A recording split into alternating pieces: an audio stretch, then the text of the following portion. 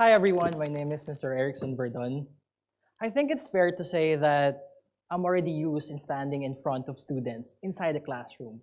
However, with all the spotlights on, it's quite intimidating. Right? Right? When I heard that the TEDx theme was about collision, I got excited because I know that collision can be associated with physics. But also, I know that it can be associated with my life.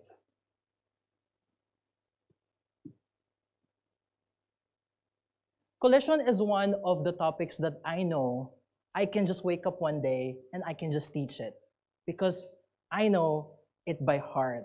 I have been teaching it for quite some years now. I know that it's quite a long time and that experience taught me to master the subject. Here are some random pictures that I have towards my journey. I started teaching at the age of 20 years old. And just recently, just yesterday, I celebrated my birthday, my 30th birthday. So here are some pictures that I can share with you.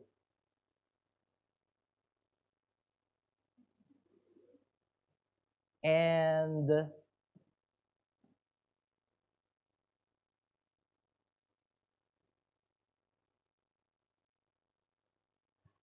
I think that experience made me a better teacher.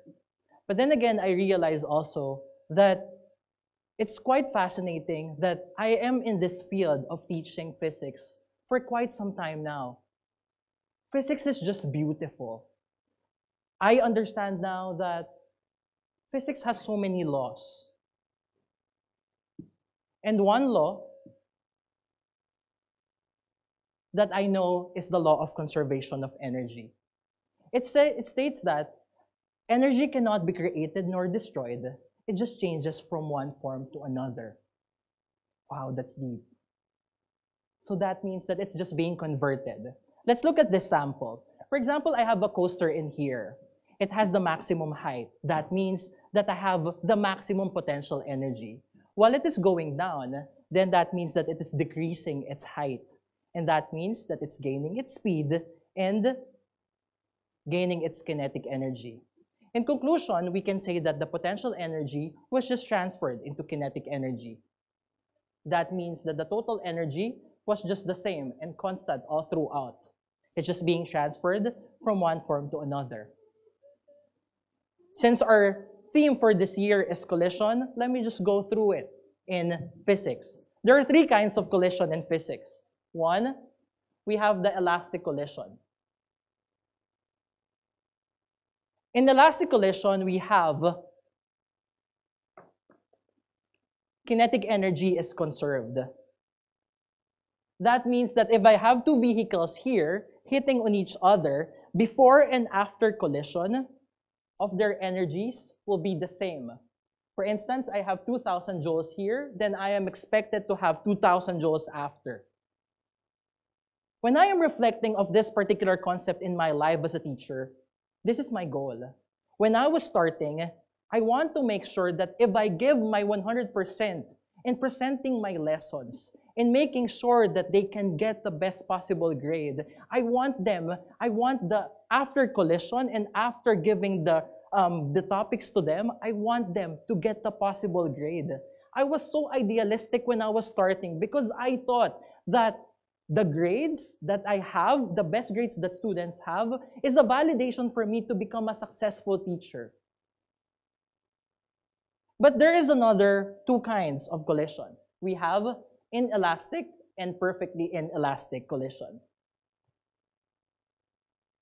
So for instance here, we can say that the kinetic energy was not conserved. That after colliding with each other, the sum of their energies after collision is less than 1,000 joules. And when I am reflecting my life as a teacher, this is the reality. That even if I give 100%, I am not really getting what I give. That 100% energy in preparing for my lessons, managing and giving all my strategies, the efficiency there was just low. So I was thinking to myself, is my energy really wasted? Is my effort really wasted? Let me tell you a story. Look at this picture.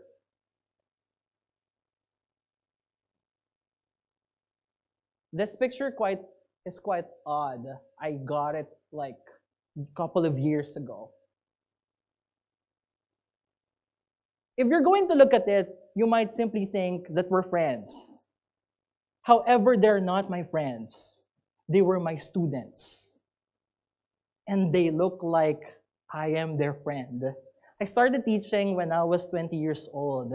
And I was teaching physics in fourth year high school. And those students are roughly 16 to 18 years old. So the age gap was just so little. I met Georgia. Georgia was funny, talented, creative, intelligent, and I pushed her because I saw potential in her. I pushed her to be one of the best. In fact, when she graduated high school, she ranked second and even continued in her university to be one of the best. I was just proud of her. But what made me proud is that after graduating, I found that recently she was chosen to be a teacher in Japan. It's not easy to be a teacher in that area because she's young. I called her up. Hey, Georgia, I'm so proud of you. I never thought that you will become a teacher also. You know what she replied?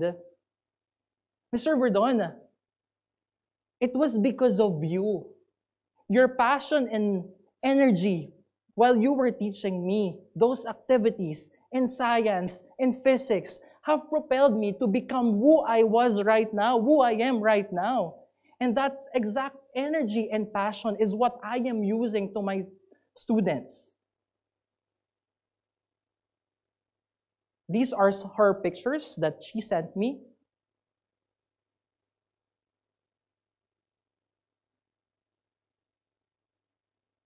And it was true. The law of conservation energy was true. That the same energy that I was using before was that energy that she's using right now. It's just being transferred from one form to another.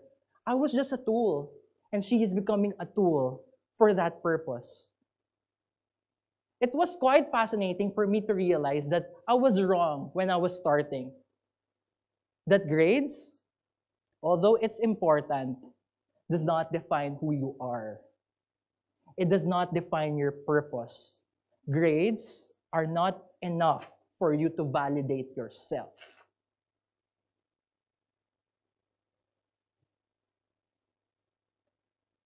I know it's going to be a long road. I know it's going to be a long road. We had collision in the past. That collision, I knew very well that there was a transfer of energy. I will never get credit of what she has done because it was her achievement. But I was proud to say that I was part of her journey. That journey, I was also part of every student's journey, of my student's journey. I know very well that that particular time and that particular place is a collision. It's not a coincidence. It's in Chinese, yuanfen. It's destiny. And it was destiny that I meet that person and collided with that person. That collision gave me that opportunity to give and share what I have.